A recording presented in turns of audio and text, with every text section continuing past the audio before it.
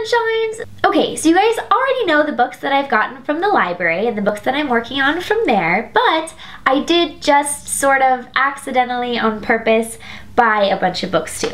You guys all know my love for library books, and the library has no bounds, but I do also enjoy adding books to my collection. And so today I'm going to share with you guys my most recent book haul of the purchase variety, as well as an updated July TBR. Okay, so the very first book that I'm going to show you guys, I actually picked up last week at Half Price Books when I was there dropping off a few books, and it is We Were Liars by E. Lockhart. I have heard so many good things about this book, mostly that you should not know anything about this book before you start reading it, because it's that sort of a surprise, suspense, exciting unknown. The BookTube community is just exploding about this book. I'm really excited to try this book out and add my 2 cents to the conversation that is already happening online about it. The next book I purchased I also actually got at Half Price Book about a week ago, and it is The Selection by Kiera Cass. I finished this book in a few days and I am hooked, so hooked, that today I finally went out and I was able to pick up The Elite and The One, which are the final 2 books in the Selection series by Kiera Cass. I really enjoy hardcover books, but they're usually so expensive, but I let myself splurge on the hardcover version of The One because it's sort of the only version that's out of the book right now. The covers are gorgeous. I just love the covers. I'm really excited to finish this series, and I have to read them like yesterday. I've been way too distracted thinking about those books that I couldn't even focus on any of the other books on my list or any of the other books that I've even started, so I had to go buy them. The next book I bought because I fell in love with it when I read it, and that is Aristotle and Dante Discover the Secrets of the Universe by Benjamin O'Leary Senez. I did a short review of it in my last wrap-up video, and I loved it so much that I had to go out and buy it. This book is a very special book, and it's just one that I knew that I had to own after I finished it, and so I'm glad that I finally found it. The next 2 books I actually got as gifts for Emily, so she'll know that they're hers by the time this video comes out, but the first one is The Falconer by Elizabeth May.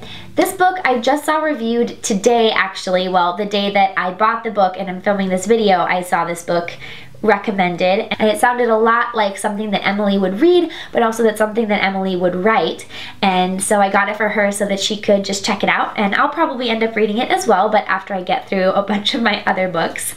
It's essentially about this girl. Her name is Elena. She's 18 years old, and she apparently is a warrior and a fighter against these rare type of fairies that kill humans. And I found that concept to be really interesting, and I'm excited to give this a read.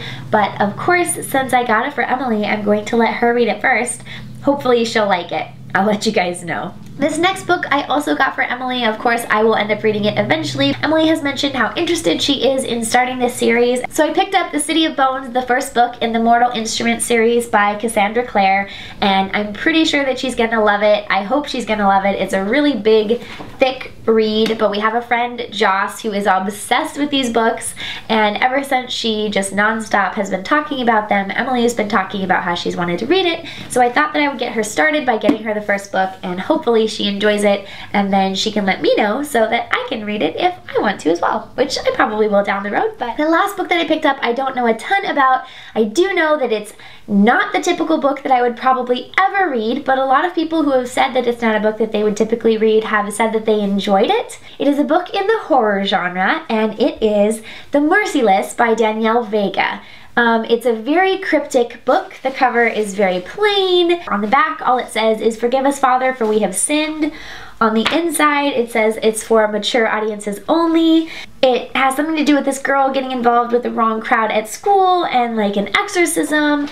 My friend Christina said that this is next on her TBR list, and so I thought I would pick it up. I'm thankful that I'll get to read this book along with somebody because honestly I've wanted to, but I'm terrified to read it at the same time. Like, I'm actually a little bit scared.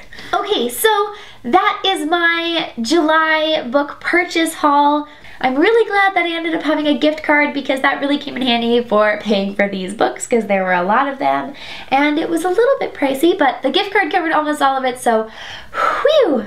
I love guilt-free splurges. Stay tuned for reviews on a lot of these books. I Hope that you guys have maybe read some of these books. If you have, leave a comment down below letting me know which out of this haul was your favorite book and which ones you're enjoying the most, or which ones you really, really want to read. I'm looking forward to reading all of them, and I'll have to make sure to space them out with other library books that I have on hold that I also need to read before they're due, because those ones are actually due and now I own all of these lovely books. So yeah, thank you guys so much for watching. Please let me know if you would like to see a review of any of these books, and if so, which ones, down in the comment down below. Hopefully you're enjoying your lovely days, and I will talk to you again soon. Bye!